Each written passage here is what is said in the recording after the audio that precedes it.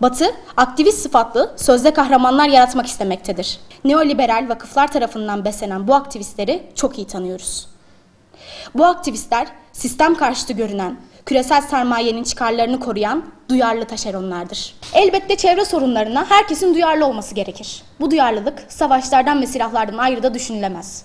Başta Amerika olmak üzere emperyalizm ve işbirlikçileri tarafından ezilen, ulusların coğrafyasından çıkarılan savaşlar, uluslararası sularda denenen hidrojen bombaları, ülkeleri teslim almak için atılan atom bombaları, çevre duyarlılığı olanların hesaba katması gereken öncelikli unsurlardır. Batı, teröristlere her gün tırlar dolusu silah yardım yapmaktadır.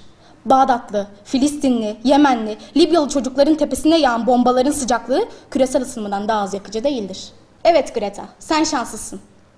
Yelkenli teknenle okyanusu geçerek Birleşmiş Milletler İklim Zirvesi'ne katılabiliyorsun. Kürsülerden konuşabiliyorsun, Türkiye'yi şikayet edebiliyorsun.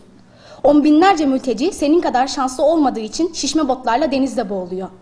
Kıyıya vuran bebekler, kıyıya vuran balıklar kadar dikkatinizi çekmiyor. Masal diye küçümsediğiniz ekonomik büyüme, mazlum milletlerin direncidir, başkaldırısıdır.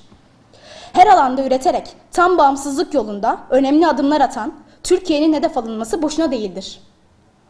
İnsan hakları, hayvan hakları ve çevre sorunları, küresel sermayenin mazlum uluslara yaptırım kılıfından başka bir şey değildir.